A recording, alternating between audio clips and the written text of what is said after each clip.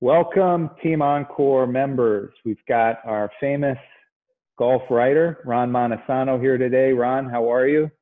I'm well, Steve. How are you today? Doing well. Thanks for being on our little show here. And we're excited to interview you. I think it's one of those where the tables have turned, right? Normally you're doing the interviewing and writing, and now we get to kind of turn the microphone over to you and hear your story. And for our readers, Ron is a writer for Encore, but before that, he has been writing for Golf WRX, BuffaloGolfer.com, and also a teacher, Spanish, and a golf coach. So, we probably should have started with what you don't do.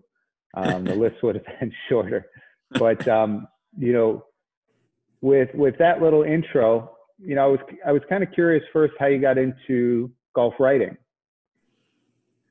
Thank you for all that. I really like how I sound. I'll give you two short stories. When I was a freshman at Wake Forest University back in the fall of 1983, I tried out for the golf team, was cut, and then signed on to write for the Old Gold and Black, which was the school student newspaper. And the golf coach at the time was very gracious and generous with his time. And so I had unfettered access to him and the guys on the team.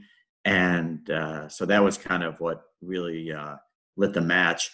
And then when I returned to Buffalo and knew I was going to be here full time, I actually started Buffalo Golfer in 1999. It was called Buff Golf back then. And it was an 8.5 by 11 sort of fold over newsletter, a little leaflet that we would pass out at area courses. And then a student of mine showed me how he had made a website in 2000. And I looked at it and I said, so anybody anywhere in the world can access this? He said, yep. And I said, okay, I'm hooked. And from there, it just got bigger. Well, you kind of saw the writing on the wall, no pun intended, with the internet and kind of the shift from print newspapers to digital. So that's very, very smart of you in those early days. And why don't you tell folks a little bit about Buffalo Golfer and maybe what you do for Golf WRX as well?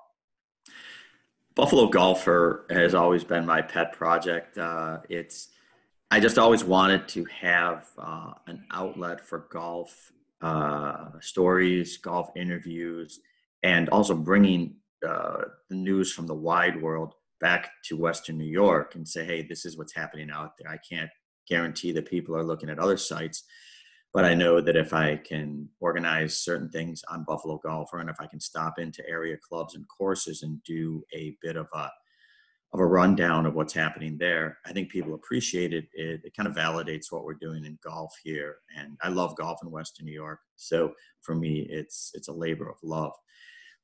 Actually, the Orchard Park High School coach, Nate Leary, sent me the link to Golf WRX probably 10 years ago. And he said, you should be writing for them. They have a call out right now for writers. So I answered it, and I had to do a sort of a test article, and they liked what they saw. And so I've been writing for them ever since in a variety of capacities. So I have Nate Leary to thank for that. And every time my team loses to his in our annual challenge match, I at least get to thank him for that before I get angry at him. So I noticed on Buffalo Golfer, you've got a tremendous amount of resources there about local courses. I imagine for people maybe visiting the region, it's a great place to find some local courses and kind of get excited about the area and what it has to offer in golf. And I know for Encore, you've done a lot on travel writing. And with everything going on in the world today, I think, people are stuck at home in a lot of cases. And maybe they're daydreaming about upcoming golf trips when the virus passes. So maybe just a little segue. You've done a tremendous amount of golf travel writing. Any trips that should be on our mind as golfers who love to play and travel? Boy, for me, it's always about the people I'm with. I have a group that I really like to travel with. And I've had really good fortune. I've been to Bandon Dunes, I've been to Pinehurst, I've been to Myrtle Beach, I've been to Northern Michigan. And those are all areas where I guess a golf junket is already set for you if you want it. And they're all different from each other, and they're all unique, and they're all spectacular. And for me, it's worth saving the money and saying, you know what, I'm going to have an experience that I will not forget, and it's going to be with friends that I know will appreciate it.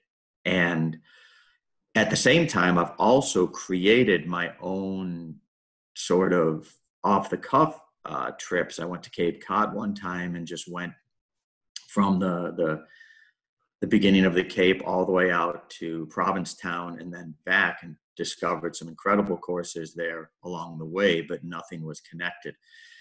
Um, I'm a big fan of the fellow who from East Aurora who is turning the golf world upside down, Mike Kaiser. He Yep. just builds wonderful resorts. He has Bandon Dunes. He has Sand Valley in the middle of Wisconsin. He has Cabot up in uh, Cape Breton Island in the Canadian Maritime Islands. And he's actually working on a new one down in the Caribbean. And what he does is he brings, I guess he brings tourism to areas that are somewhat blighted and are struggling a little bit economically. And he says, listen, I'm not here to take advantage of you. You have spectacular golfing grounds. And I think that by developing this tourism industry, it will be beneficial for you as well. And he's just sincere like that. So I love all of his properties, but if you're with the right people, you can't go wrong. Now, Mr. Kaiser told me he was banning you from his courses because you were breaking too many course records out there at Bandon Dunes, right? And so You're kind. He's but he's that would be the nail in my coffin if I was banned from his courses for so many reasons. Yeah.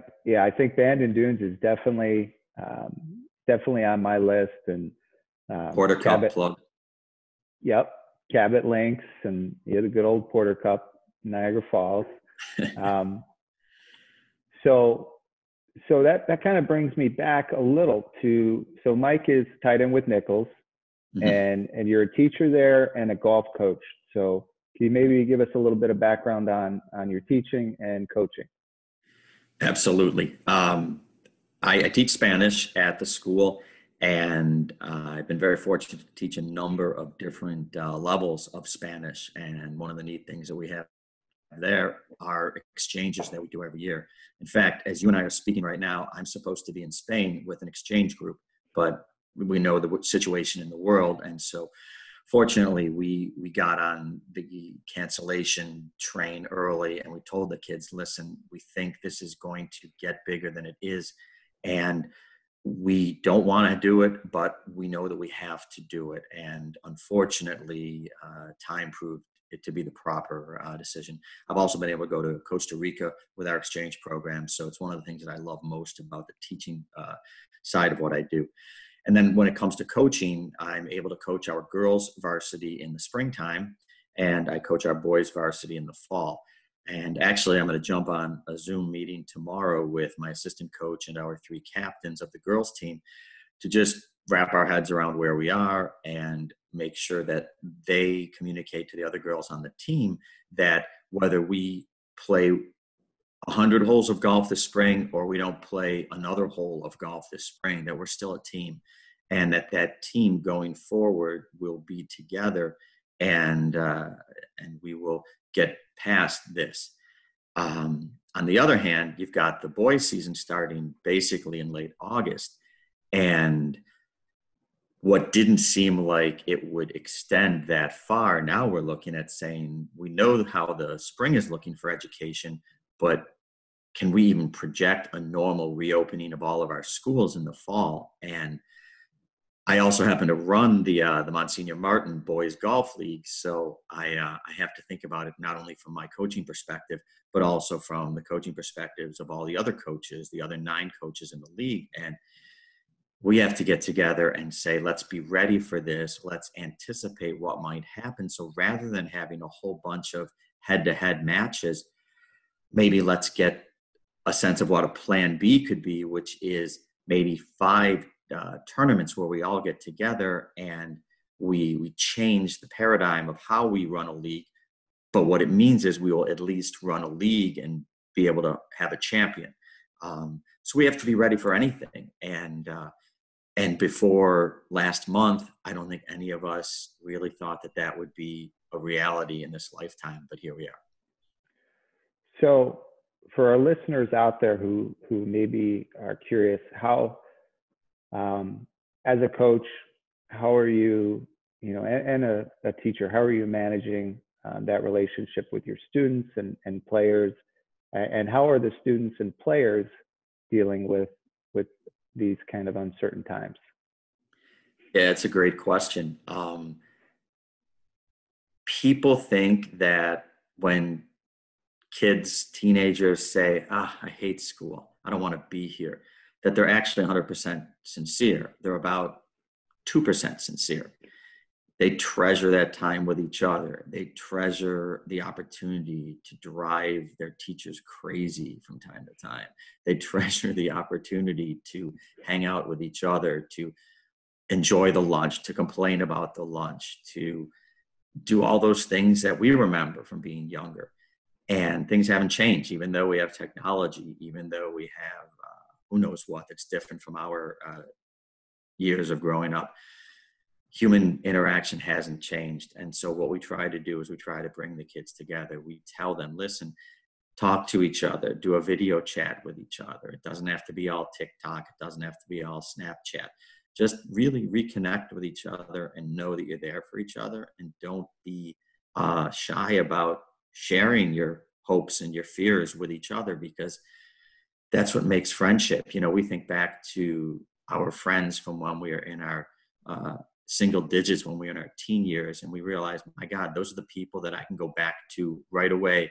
And it's like nothing has changed and we're kids again. Yep. And maybe for our golfers out there, any advice in terms of how to keep the game in shape? I know one of our ambassadors, John Geiberger, who's also a coach out in California, talked about visualization and how this idea that you could play around the golf in your head. And golf, he made the point that golf is 90% mental. So are there some things that you could provide our audience with to help them in these times? I think so. I 100% agree with Mr. Geiberger. I think working on the core is huge. About 10 days ago, I actually threw my back out. I hate admitting that I'm getting old. So I've been working to get my back in shape. And so I'm recognizing, okay, I wasn't doing enough for my hamstrings. I wasn't doing enough stretching. Certainly wasn't doing enough core work. So I'm very gently easing back into things. And I would tell people, get in touch with your medical people, get in touch with your trainers and say, what can I do to maybe work on my core, whether it's planks, whether it's any number of other exercises, and just gently, little by little, you don't have to take the world by storm, just little by little, get stronger, and you'll be in terrific shape. I think the most slippery slope is who has access to golf courses and who doesn't. I know that I believe Ohio and New York both have allowed very restricted access to golf courses. And on BuffaloGolfer.com's Twitter account, we actually have a list pinned to the top of all the courses that are open, the public courses, and all the ones that aren't open. And we never stop telling people, listen, if you don't abide by the restrictions, then you're becoming a threat. And you're becoming a threat that's going to expand, proportionally, and that's not a good thing. It's a very selfish thing to do. So if people are able to get out to golf courses in their area, keep your distance. And again, it's not about getting a score. It's about playing some holes. It's about walking like you would in a park or something like that. So Yep. again, without promoting it, I'm saying if people are able to make that choice, a personal choice, be 125% conscious of what's around you and keep it safe. Yeah, no, that's great advice. On the core front, myself, I just ordered a yoga mat, so came to face reality and realize that the gyms and everything are going to be closed for some time. So and in terms of getting out on the course, I 100% agree. You gotta stay tuned with your local restrictions and news, and just follow the advice. And certainly, if you're out there, just keep your distance, right? And just one of the writers for, I believe it was Golf Channel, went out and interviewed people it was in California before maybe they closed down officially. And what he noticed was that the golfers just seemed to appreciate the game more. And like you said, it was less about the score, and it was just more, wow, this is, being out in fresh air, and this opportunity to play. So I think when things return to normal, I think we'll have a new appreciation for this game that we all love. And I'm sure there'll be many more, consequences that are probably hard to see right now. But all right, so let's jump to a few questions here for you. What would you say is your favorite golf course, anywhere in the U.S. or around the world? It can be anywhere, but for me, it's the old course at St. Andrews. And the reason is, I know, right? I'm jumping right to the top. It teaches you there. I played it once. And what it did was it taught me that golf is meant to be played both along the ground and in the air. And it also teaches you that someone, whether it's your caddy, whether it's the starter, whether it's someone who's hanging out behind the 18th green, someone always knows more than you do.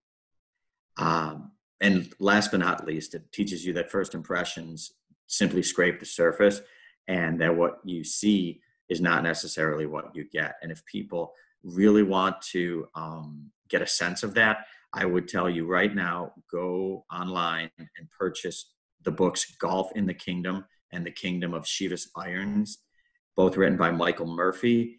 They are fantastic books that will transport you instantly to Scotland, and you will really feel like you're immersed in everything I just talked about and more. Well, you certainly got me excited for a trip across the pond. I've never played golf, over in Europe. And a reminder to our listeners out there, if you've got questions for Ron, please leave them in the comments and we will answer them right away. You mentioned something about people knowing more about the game than you. And I've often heard the caddies are just an incredible wealth of knowledge over there. Can you maybe speak to, for some of us who haven't had a chance to play these iconic courses over in Scotland and Ireland, what it's like with the caddies and that experience? I think it's important to understand that for many of them, it's their livelihood. It's what they do. And so they're doing a number of loops a day, and they know these courses in a way that you cannot imagine. When your ball takes off going askew, whether it's left or right or who knows where, they take it as a source of personal pride, and they're honoring their ancestors. by finding that golf ball. And Hmm. it's funny. You'll see if, for example, my caddy is unable to find my shot, the caddy that's with somebody else will find a way almost wordlessly to indicate where it is to save face. And it blew my mind when I saw it when I was at the old course. And I was broke beyond words. All I could do was afford the green fee. So I didn't have a caddy when I was there. But two of the people in my group did. And I just listened and listened and listened. And I made a ridiculous par on the road hole there. And the two caddies just looked at me. And in that beautiful Scottish brogue, that accent, they said, "Laddie, that's one that you'll take home with you and keep forever." And I just about melted right there. There's something. They transcend golf. They really do. Memories for a lifetime. It was. So favorite golf club? As in the one that I swing, not the one that I would. Correct. All right. Yeah. Right now, it's actually this Callaway hybrid that I have. It's a 3 hybrid, and for whatever reason, I have 100% confidence anytime I hit it. But I am going to put this out there for all the listeners. I have not had a trustworthy 3-wood or 3 metal since I was about 14 years old. So if you have any suggestions, I mean, I haven't been able to hit par 5s and 2 forever because I don't have a club that I can gun at the green. So if you have a suggestion for a 3 metal, God, I'm all ears. All right. Hopefully our listeners will give you some good feedback there. Mm-hmm. Your best score? Best score, I thought about this one. It would have to be a 70 that I shot many years ago at Audubon Golf Course on Maple Road in a club championship. There was tournament pressure, and it actually was the only time I went under par in my life. Reason is I gave up tournament golf at age 26 for dad duties, so I've never looked back. I've always appreciated the opportunity I had to be a father. So that score will have to do. It's a great round. Thank you. Where is that course for listeners that may not be familiar? It's Audubon Golf Course. It's actually the town of Amherst Golf Course on Maple Road. It's near University of Buffalo, and it's just east of Millersport Highway going over Maple Road. What's the lowest score one of your golfers has shot? I've had some terrific golfers. I had a young lady named Renee Sobolewski who played D1 golf at Vanderbilt, and I remember her shooting in the 70s in tournaments. Marin Chipola, who is completing her time down at University of Texas, also a D1 school. She also shot some mid to low 70s scores for us. And for the fellows, as a head coach, I think the best golfer that I had was a young man named Gregory Civic, who went to Annapolis to the Naval Academy and was commissioned last spring. And I remember him as a freshman, he took dead aim at a back pin position on the 6th hole at the Country Club of Buffalo, which for those who know it, it's the Volcano par 3 hole. And he stuck that 6-iron back in there. Wow. And I looked at him, I said, "Don't ever do that to me again because my heart can't take it." So, of course, he waited until senior year, first match of the year against Canisius, hit driver on the first hole at Cherry Hill, put it on the green, made the eagle putt. And I said to him, "You just ruined the season for me." He said, "Why?" And I said, "Because every kid on the team is going to try to do that from now on. And you can do it. They can't. So just because they're great doesn't mean they make your life easy." Well, it must be really rewarding to have all of these former players, as they advance in their careers, and to have been a part of that journey for them. So I'm sure you've got many stories of students who've kept in touch over the years, and I'm sure attribute a lot of their success to the coaching that they had from you. Well, for that, I'm grateful. They've been wonderful. They've taught me so much. And I've been very fortunate to be able to coach both the girls and the fellows. So final question, what's next for Ron Montesano? You've got a tremendous writing career, coaching, teaching. What would you like to leave our viewers with in terms of how they can find you and stay on top of all these things you're doing? If I can share a story, it's one that happened recently, but it's a really poignant one. And people sometimes ask me, what's your funniest golf moment? And I'm thinking every shot I hit, but basically this one was really special. Last summer, I was with my 3 golfing buddies, and we were in northern Michigan, and we were at a golf course called Arcadia Bluffs on our trip. And I knew something that the other guys didn't know. And as we rounded the uphill curving 8th hole, which is this par 4, a sound began. And the guys were kind of guessing what it might be. And as we moved from the 8th green to the 9th tee, on the bluff just outside the clubhouse, across the ditch, which was where the par 3 9th sat, and this is about 5 p.m., 6 p.m., as the sun is starting to set, a piper was playing the bagpipes. Wow. And it was our final round of the trip. And the guys just looked at me and they said, almost as if they had prepared this, they said, "You knew about this, didn't you?" And I nodded. And we had the bro hug to end all bro hugs. And then I proceeded to lip out for ace on the 9th, which was crazy. So not every moment is perfect, but that one was about as perfect as they can be. So I think what I'm looking forward to most is going wherever golf will allow me to go. If it's right up the street to Beaver Island State Park, so be it. If it's to the next golf season, fantastic. If it's on another trip with my friends, amazing.